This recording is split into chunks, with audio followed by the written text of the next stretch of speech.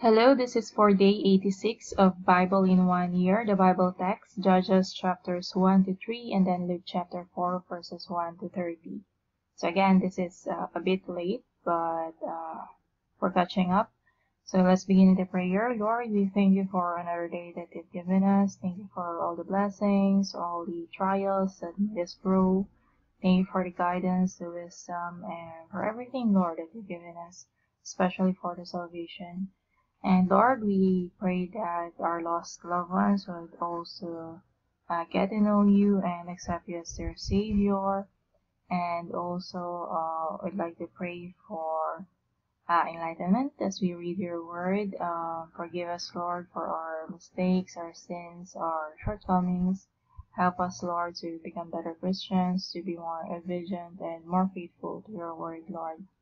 And I'd like to also pray for everyone who are taking part in the ministry, who are serving you, Lord, to the best of their abilities, our pastors, the missionaries, and the Bible school students, and the teachers, and the church members, especially the church workers, Lord. And Lord, kayo po magpala sa bawat isa, gumabay, and provide po, Panginoon, ng mga pangangailangan. Salamat po, Panginoon. This we pray in Jesus' name. Amen. Okay, so we're going to start a new book, the book of Judges. So, chapter 1. Now, after the death of Joshua, it came to pass that the children of Israel asked the Lord, saying, Who shall go up for us against the Canaanites, first to fight against them? And the Lord said, Judah shall go up. Behold, I have delivered the land into his hand. And Judah said unto Simeon his brother, Come up with me into my lot, that we may fight against the Canaanites. And I likewise will go with thee into thy lot. So Simeon went with him. And Judah went up, and the Lord delivered the Canaanites and the Perizzites into their hand. And they slew of them in Bezek 10,000 men. And they found Adoni-Bezek in Bezek, and they fought against him. And they slew the Canaanites again and the Perizzites. And Adoni-Bezek fled, and they pursued after him, and caught him, and cut off his thumbs and his great toes. And Adoni-Bezek said, 70 kings, having their thumbs and their great toes cut off, gather their meat under my table, as I have done. So God had requited me. And they brought him to Jerusalem, and there he died. Now the children of Judah had fought against Jerusalem, and had taken it, and smitten it with the edge of the sword, and set the city on fire. And afterward the children of Judah went down to fight against the Canaanites that dwelt in the mountain, and in the south, and in the valley. And Judah went against the Canaanites that dwelt in Hebron. Now the name of Hebron before was Kirjath Arba. And they slew Hushai, and Ahiman, and Talmai. And from thence he went against the inhabitants of Debir, and the name of Debir before was Kirjath Sepher. And Caleb said, He that smiteth Kirjath Sepher, and taketh it, to him will I give Achsah my daughter to wife. And Othniel, the son of Kenaz, Caleb's younger brother, took it, and he gave him Achsah his daughter to wife. And it came to pass, when she came to him, that she moved him to ask of her father a field. And she lighted from off her ass, and Caleb said unto her, What wilt thou? And she said unto him, Give me a blessing, for thou hast given me a south land. Give me also springs of water. And Caleb gave her the upper springs and the nether springs. And the children of the Canaanite, Moses' father-in-law, went up out of the city of palm trees with the children of Judah into the wilderness of Judah, which lieth in the south of Arad. And they went and dwelt among the people.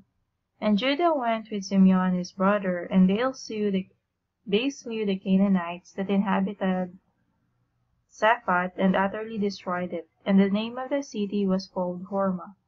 And Judah took Gaza with the coast thereof, and Ashkelon with the coast thereof, and Ekron with the coast thereof. And the Lord was with Judah, and he drave out the inhabitants of the mountain, but could not drive out the inhabitants of the valley, because they had chariots of iron. And they gave Hebron unto Caleb, as Moses said, and he expelled thence the 3 sons of Anak. And the children of Benjamin did not drive out the Jebusites that inhabited Jerusalem, but the Jebusites dwell with the children of Benjamin in Jerusalem unto this day. And the house of Joseph they also went up against Bethel, and the Lord was with them. And the house of Joseph sent to descry Bethel. Now the name of the city before was Luz. And the spies saw a man come forth out of the city, and they said unto him, Show us, we pray thee, the entrance into the city, and we will show thee mercy. And when he showed them the entrance into the city, they smote the city with the edge of the sword, but they let go the man and all his family. And the man went into the land of the Hittites, and built a city, and called the name thereof Luz, which is the name thereof unto this day. Neither did Manasseh drive out the inhabitants of Bethshean and her towns, nor Taanach and her towns, nor the inhabitants of Dor and her towns, nor the inhabitants of Ibleam and her towns, nor the inhabitants of Megiddo and her towns, but the Canaanites would dwell in that land. And it came to pass, when Israel was strong, that they put the Canaanites to tribute, and did not utterly drive them out. Neither did Ephraim drive out the Canaanites that dwelt in Gezer, but the Canaanites dwelt in Gezer among them. Neither did Zebulun drive out the inhabitants of Kitron, nor the inhabitants of Nahalol, but the Canaanites dwelt among them, and became tributaries. Neither did Asher drive out the inhabitants of Akko, nor the inhabitants of Zidon, nor of Elab, nor of Akzib, nor of Helba, nor of Aphik, nor of Rehob. But the Asherites dwelt among the Canaanites, the inhabitants of the land, for they did not drive them out. Neither did Naphtali drive out the inhabitants of Bethshemesh, nor the inhabitants of Beth-Anath, but he dwelt among the Canaanites, the inhabitants of the land. Nevertheless, the inhabitants of Bethshemesh and of Beth-Anath became tributaries unto them. And the Amorites forced the children of Dan into the mountain, for they would not suffer them to come down to the valley. But the Amorites would dwell in Mount Heres, in Aijalon, and in Shaalbim. Yet the land of the house of Joseph prevailed, so that they became tributaries. And the coast of the Amorites was from the going up to Akrabim, from the rock and upward. Judges chapter 2. And an angel of the Lord came up from Gilgal to Bochim, and said, I made you to go up out of Egypt, and have brought you unto the land which I sware unto your fathers. And I said, I will never break my covenant with you. And ye shall make no league with the inhabitants of this land. Ye shall throw down their altars, but ye have not obeyed my voice. Why have ye done this? Wherefore I also said, I will not drive them out from before you, but they shall be as thorns in your sides, and their God shall be a snare unto you. And it came to pass, when the angel of the Lord spake these words unto the children of Israel, unto all the children of Israel, that the people lifted up their voice and wept, and they called the name of that place Bochim, and they sacrificed there unto the Lord. And when Joshua had let the people go, the children of Israel went every man unto his inheritance, to possess the land. And the people served the Lord all the days of Joshua, and all the days of the elders that outlived Joshua, who had seen all the great works of the Lord that he did for Israel. And Joshua the son of Nun, the servant of the Lord, died, being 110 years old. And they buried him in the border of his inheritance in Timnath Heres, in the mount of Ephraim, on the north side of the hill Gaash. And also all that generation were gathered unto their fathers, and there arose another generation after them, which knew not the Lord, nor yet the works which he had done for Israel. And the children of Israel did evil in the sight of the Lord, and served Baalim. And they forsook the Lord God of their fathers, which brought them out of the land of Egypt, and followed other gods, of the gods of the people that were round about them, and bowed themselves unto them, and provoked the Lord to anger. And they forsook the Lord, and served Baal and Ashtaroth. And the anger of the Lord was hot against Israel, and he delivered them into the hands of spoilers that spoiled them, and he sold them into the hands of their enemies round about, so that they could not any longer stand before their enemies. Whithersoever they went out, the hand of the Lord was against them for evil, as the Lord had said, and as the Lord had sworn unto them, and they were greatly distressed. Nevertheless the Lord raised up judges, which delivered them out of the hand of those that spoiled them. And yet they would not hearken unto their judges, but they went a-warring after other gods, and bowed themselves unto them. They turned quickly out of the way which their fathers walked in, obeying the commandments of the Lord, but they did not so. And when the Lord raised them up judges, then the Lord was with the judge, and delivered them out of the hand of their enemies all the days of the judge. For it repented the Lord because of their groanings, by reason of them that oppressed them and vexed them. And it came to pass, when the judge was dead, that they returned, and corrupted themselves more than their fathers, in following other gods to serve them, and to bow down unto them. They ceased not from their own doings, nor from their stubborn way. And the anger of the Lord was hot against Israel, and he said, Because that this people have transgressed my covenant which I commanded their fathers, and have not hearkened unto my voice, I also will not henceforth drive out any I also will not henceforth drive out any from before them of the nations, which Joshua left when he died, that through them I may prove Israel whether they will keep the way of the Lord, to walk therein, as their fathers did keep it, or not. Therefore the Lord left those nations without driving them out hastily, neither delivered he them into the hand of Joshua.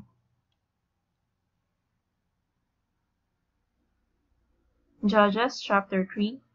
Now these are the nations which the Lord left, to prove Israel by them, even as many of Israel as had not known all the wars of Canaan, only that the generations of the children of Israel might know, to teach them war, at the least such as before knew nothing thereof, namely 5 lords of the Philistines, and all the Canaanites, and the Sidonians, and the Hivites, that dwelt in Mount Lebanon, from Mount Baal-Hermon unto the entering in of Hamath.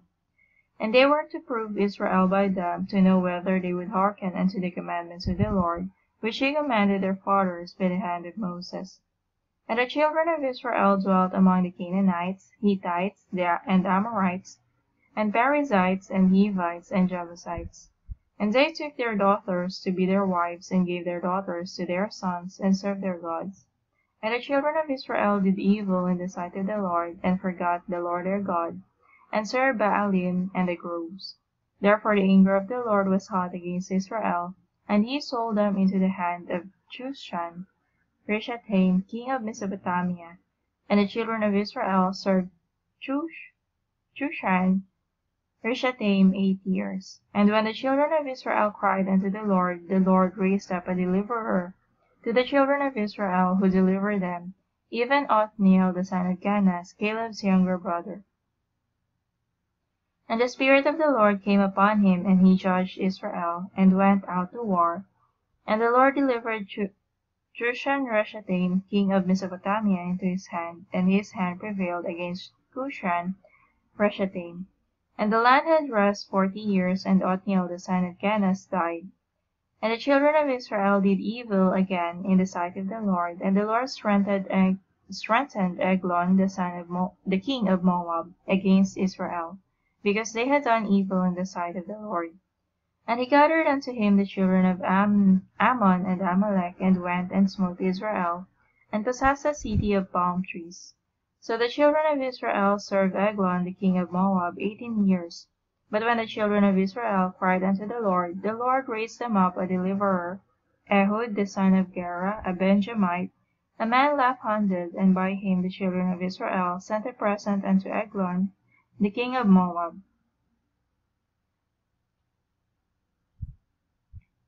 But Ehud made him a dagger which had 2 edges, of a cubit length, and he did gird it under his raiment upon his right thigh. And he brought the present unto Eglon king of Moab, and Eglon was a very fat man. And when he had made an end to offer the present, he sent away the people that bare the present. But he himself turned again from the quarries that were by Gilgal, and said, I have a secret errand unto thee, O king. Who said, Keep silence, and all that stood by him went out from him. And Ehud came unto him, and he was sitting in a summer parlour, which he had for himself alone. And Ehud said, I have a message from God unto thee. And he arose out of his seat. And Ehud put forth his left hand, and took the dagger from his right thigh, and thrust it into his belly. And the half also went in after the blade, and the fat closed upon the blade, so that he could not draw the dagger out of his belly, and the dirt came out. Then Ehud went forth through the porch, and shut the doors of the parlour upon him, and locked them. When he was gone out, his servants came, and when they saw that, behold, the doors of the parlour were locked, they said, Surely he covered his feet in his summer chamber. And they tarried till they were ashamed, and behold, he opened not the doors of the parlour. Therefore they took a key, and opened them, and behold, their lord was fallen down dead on the earth. And Ehud escaped while they tarried, and passed beyond the quarries, and escaped unto Sarah. And it came to pass, when he was come, that he blew a trumpet in the mountain of Ephraim, and the children of Israel went down with him from the mount, and he before them. And he said unto them, Follow after me, for the Lord hath delivered your enemies, the Moabites, into your hand. And they went down after him, and took the fords of Jordan toward Moab, and suffered not a man to pass over. And they slew Moab at that time about 10,000 men, all lusty, and all men of valour. And there escaped not a man. So Moab was subdued that day under the hand of Israel, and the land had rest 80 years. And after him was Shamgar the son of Anath, which slew of the Philistines 600 men with an ox goad, and he also delivered Israel. Okay, so we're done reading Judges chapters 1 to 3. We now go to Luke chapter 4, verses 1 to 30. And Jesus, being full of the Holy Ghost, returned from Jordan, and was led by the Spirit into the wilderness, being 40 days tempted of the devil. And in those days he did eat nothing, and when they were ended, he afterward hungered. And the devil said unto him, If thou be the Son of God, command this stone that it be made bread. And Jesus answered him, saying, It is written, that man shall not live by bread alone, but by every word of God. And the devil, taking him up into an high mountain, showed unto him all the kingdoms of the world in a moment of time. And the devil said unto him, All this power will I give thee, and glory of them, for that is delivered unto me, and to whomsoever I give it. If thou therefore wilt worship me, all shall be thine. And Jesus answered and said unto him, Get thee behind me, Satan, for it is written, Thou shalt worship the Lord thy God, and him only shalt thou serve. And he brought him to Jerusalem, and set him on a pinnacle of the temple, and said unto him, If thou be the Son of God, cast thyself down from hence. For it is written, He shall give his angels charge over thee to keep thee. And in their hands they shall bear thee up, lest at any time thou dash thy foot against a stone. And Jesus answering said unto him, It is said, Thou shalt not tempt the Lord thy God. And when the devil had ended all the temptation, he departed from him for a season. And Jesus returned in the power of the Spirit into Galilee, and there went out a fame of him through all the region round about. And he taught in their synagogues, being glorified of all. And he came to Nazareth, where he had been brought up. And as his custom was, he went into the synagogue on the Sabbath day, and stood up for to read. And there was delivered unto him the book of the prophet Isaiah. And when he had opened the book, he found a place where it was written, The Spirit of the Lord is upon me, because he had anointed me to preach the gospel to the poor. He had sent me to heal the brokenhearted, to preach deliverance to the captives, and recovering of sight to the blind, to set at liberty them that are bruised, to preach the acceptable year of the Lord. And he closed the book, and he gave it again to the minister, and sat down. And the eyes of all them that were in the synagogue were fastened on him. And he began to say unto them, This day is this scripture fulfilled in your ears. And all bare him a witness, and wondered at the gracious words which proceeded out of his mouth. And they said, Is not this Joseph's son? And he said unto them, Ye will surely say unto me this proverb, Physician, heal thyself. Whatsoever we have heard done in Capernaum, do also here in thy country. And he said, Verily I say unto you, no prophet is accepted in his own country. But I tell you the truth, many widows were in Israel in the days of Elias, when the heaven was shut up 3 years and 6 months, and great famine was throughout all the land. But unto none of them was Elias sent, save unto Sarepta a city of Sidon, unto a woman that was a widow. And many lepers were in Israel in the time of Elishus the prophet, and none of them was cleansed, saving Naaman the Syrian. And all they in the synagogue, when they heard these things, were filled with wrath, and rose up and thrust him out of the city, and led him unto the brow of the hill, whereon their city was built, that they might cast him down headlong. But he, passing through the midst of them, went his way. Alright, so we're done with the Bible reading for day 86 of the Bible in 1 year. So there's not much to say about Judges 1 to 3. So after Joshua died, so again, there were times when the children of Israel disobeyed the Lord's commandments, so they were given to the enemies to serve other people, and they did not triumph against their enemies, right?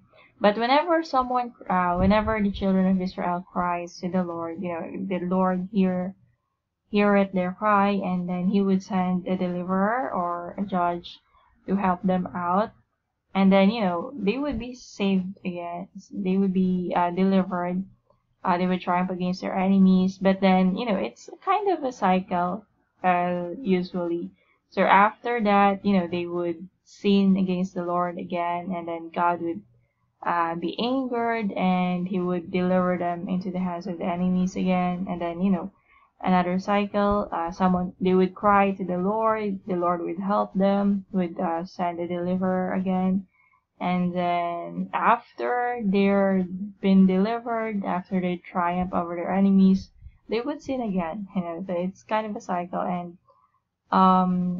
as Christians, yes, sometimes we do that as well. We backslide, and then we would return to God, and then we would forget again, and then something would happen to us that would make us remember the Lord, and then we would go back to Him and be obedient again and faithful. And then there would be times that we would forget how great God has been for us, how kind He's been, how blessed we are to His children. And yet there would be times that we would forget, and we would disobey His words. And essentially, there would be times that, of course, it's a cycle. We would return to Him, and then we would forget again, and then we would experience something again. We would cry out to the Lord and seek His help, and He would help us. So it's kind of a cycle, but in a way, hopefully, as Christians, we stay obedient to the Lord and faithful to Him. Hopefully. Okay, that's the prayer. And then in Luke chapter 4, verses 1 to 30, I think the main picture here is when He spoke at the synagogue at the country where He was born. They kind of disliked Him because they knew Him to be Joseph's son, the carpenter, and they knew Him to be a carpenter as well. And so they couldn't accept that He's very well versed with the scriptures, and that He spoke with authority, and that when He spoke, somehow they were probably offended, and they did not like the way the message was probably getting into their nerves, and so they decided that they do not welcome Him in their town, in their country, so they sent Him away. Okay, so somehow it relates to modern age, any age actually, anytime, any period, that whenever sometimes a person would not be able to grow in the place where he was born, because the people would judge him based on his background, the family, the parents, what their family used to do. And so they're like, you're not going to break away from from history. Your family has always been this way, then you would also turn out this way. So something like that. So whenever someone does something else, proves to be greater than they expected, so there's envy, there's jealousy, and so there would be rumors against them, there would be gossip, so kind of human nature again, believers and unbelievers. Alright, so that's it for day 86. Again, for day 86, we read Judges chapter 1 to 3 and then Luke chapter 4 verses 1 to 30. Thank you and God bless.